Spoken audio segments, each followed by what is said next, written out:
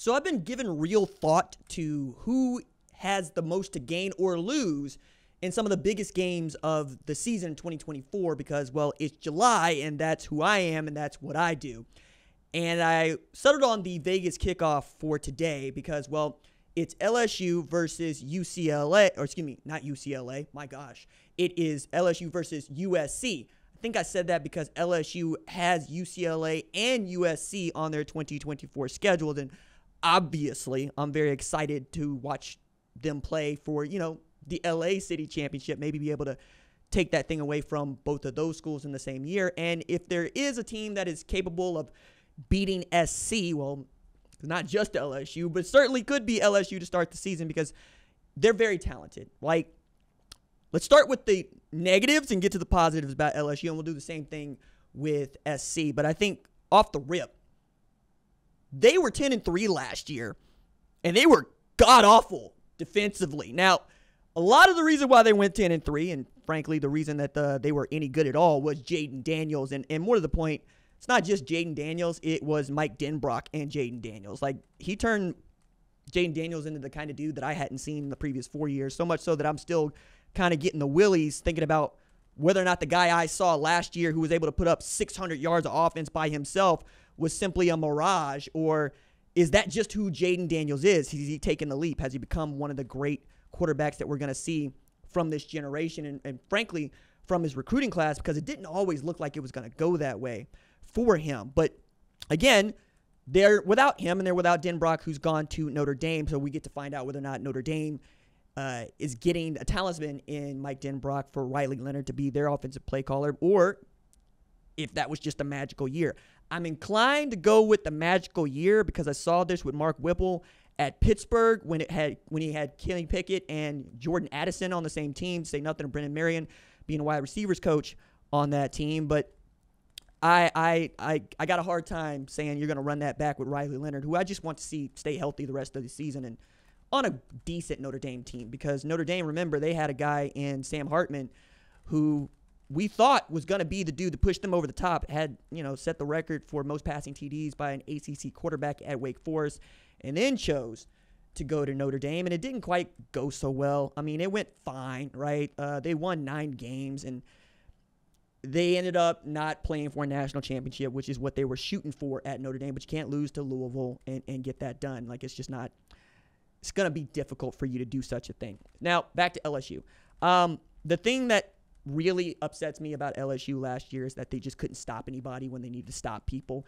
And I wrote down some of the scores that they had given up in games that they won and lost last year. So going back to the ReliaQuest Bowl actually seemed decent for them, and Wisconsin was able to score more than 30 on them. But LSU gave up 28 or more last season to A&M, scored 30, right? Arkansas scored 31. Florida scored 35. Missouri scored 39. Alabama scored 42. Florida State scored 45. And Ole Miss scored 55. And yet they still managed to win 10 games. Reminds me a lot of what Lincoln Riley's teams used to be like at Oklahoma, and what they can't seem to really shake at SC because, well, defense has always been the thing that is holding back a Lincoln Riley team, so much so that I'm thinking maybe it's just that Lincoln needs to be the guy that is slowing down the offense and not so much going tempo and trying to score on every play to give the defense an opportunity to catch a break and or a breather, but that's just not what he's going to do because that's not how he got here. And I understand that as a guy who wants to lean in on the things that got you there. You want to play to your fundamentals. You want to play to your strengths. You want to basically be good at what you're good at and then make everybody else catch up. Personnel is going to be good. It's going to be fine, if not decent to great on both sides of the ball with Blake Baker, who's going to be the defensive coordinator for LSU. And I think Blake's an outstanding guy coming from Missouri. He's going to get Harold Perkins back into what I think is his much more natural position, which is coming off the edge, pass rushing, I hope, because that dude was special in 2022 and not so special in 2023.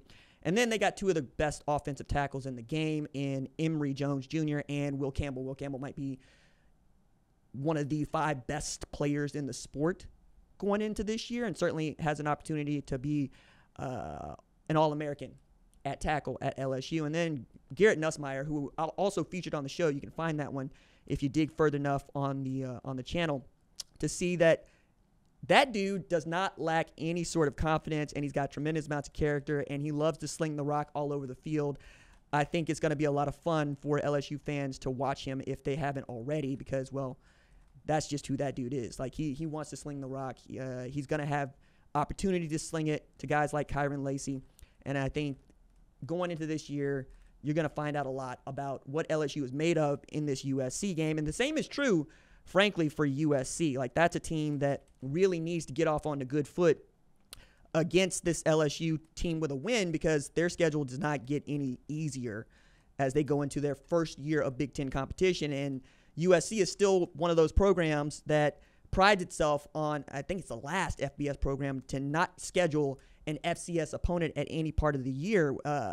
Notre Dame gave that up when they scheduled Tennessee State, but it's getting tough, or it was getting tough to keep that up. I don't think it's going to be so tough to keep that up anymore, because the 12-team college football playoff is going to extend opportunities to teams like LSU and USC who might lose this game.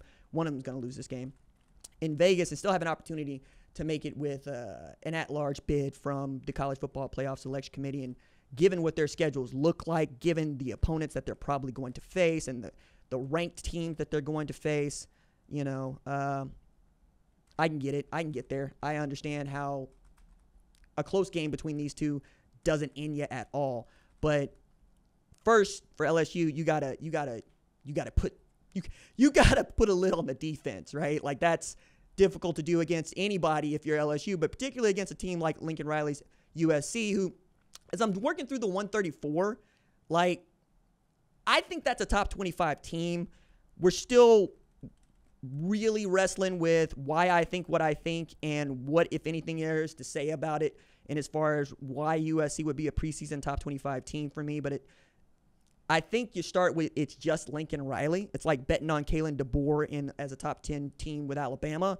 We don't really have a lot to go on there, except that Kalen DeBoer has won everywhere he has gone, and at a place like Alabama, that's the standard. They're going to expect you to win, my guy. And I think that given the talent that he returns and the talent that he added, they're going to be in just fine. They're going to be just fine. SC, though, is a little bit different, because most of Lincoln Riley's success has been built on his quarterback identification and getting those guys to play at the highest level of their intelligence, which I got to tell you is not the easiest thing to do in the world. Like, you're finding out what your guy is good at, and then you're giving him opportunities to do it over and over again. But if anybody has been able to do that here of least recent, it's been Lincoln Riley, right? Like, you think about what he is able to do with guys with totally different skill sets in some places like Baker Mayfield and Jalen Hurts. You understand he'll find a way to make whomever his starting quarterback is look really good. Now, he had Caleb Williams the last couple of years, and most people would tell you Caleb Williams is the best college football player in the sport. He's got a Heisman Trophy to show for it, but the thing that is eluding both Brian Kelly and Lincoln Riley is a national championship, right? And not for nothing, they both had opportunities in the college football playoff, and they are mostly at these jobs that they have now, LSU and SC, because they felt like they couldn't get it done at Oklahoma or Notre Dame. And those of us that know about Oklahoma or Notre Dame, and those of us that are fans of Oklahoma or Notre Dame, will be like, dog, that's got way more to do with you than it does with us, because we be winning championships. That's a you thing you got to figure out. But that's not what they chose to do, right? What they chose to do was try to do it elsewhere. Try to make it happen somewhere else. And I hope it goes well for them, because I want the best for them, but I also feel some kind of way about being an Oklahoma fan, thinking somebody wants to leave me for SC. But that now I'm getting away from the topic, and it's really for USC. I think we're going to find out whether or not it's Jaden Maiava or Miller Moss. Now, Miller Moss might be a flash in the pan, but what he showed against Louisville in the Holiday Bowl, I just want him to do it again and again and again, because if that's the guy that was waiting in the wings, I understand why Malachi Nelson decided to transfer to Boise State, because at the time I'm like, why would you leave this? Why would you go away, my guy? Like, you're going to be the starter. And then Miller Moss went out there and toe up Louisville, just toe them right up. And in doing so, kind of scared off anybody else that might want to come there, right? Like that was the thing. I thought for sure that Will Howard, who's at Ohio State, was going to end up at USC because he fits that kind of Jalen Hurts mold that, well, we'd seen Lincoln Riley do really great things with. As a matter of fact, I didn't think that Lincoln Riley was going to be able to turn Jalen Hurts into a player until such a time as that's exactly what he did. Like he absolutely turned that dude into the runner-up for the Heisman Trophy and rode that dude into the college football playoff against LSU. Now, it's a different LSU than it was, but you get the point, like different head coach and whatnot. I think if you are Lincoln Riley, you really want to get this one. You want to do it well. You want to do it your way. But Maiava is interesting as a backup. Maybe he's going to compete and win the job. We'll see. But he had 3,000 passing yards and 17 TDs at UNLV last year running Brendan Marion's go-go offense. And that ain't a simple offense to run. It's certainly not a simple offense to execute unless you have dudes. And Maiava had at least one in Ricky White III, who was he down there somewhere with, man, that dude had like 8 TDs and like 1,300 yards receiving. Like that team was fun to watch last year, and they were good.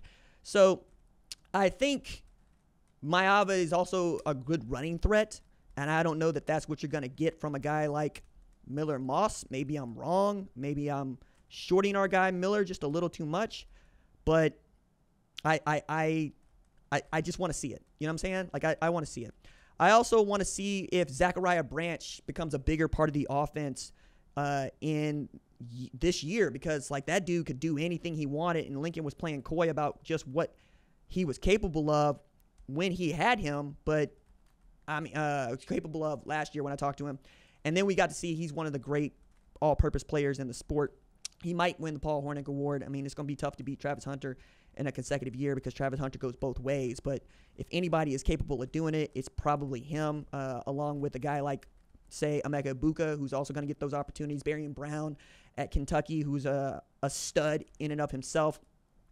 I think both of those guys have the goods to take it. And if you are going to try to build an offense that is going to take advantage of LSU being too fast off the edge or getting upfield, it's going to be with guys going left and right and up and down like Zachariah Branch. Now, USC's schedule, it features, again, not just LSU, but opponents that combine to go 106-53 in 2023. And, I mean, they play 9 teams that were ranked in 23, and 11 of those won at least one game against a ranked opponent. So it's a gauntlet run in 23. But also, bear in mind this. If you are a USC fan and you want to feel good, if you're an LSU fan and you just haven't had enough feeling bad, Lincoln Riley has coached 92 games as a head coach since 2017, become the head coach at Oklahoma.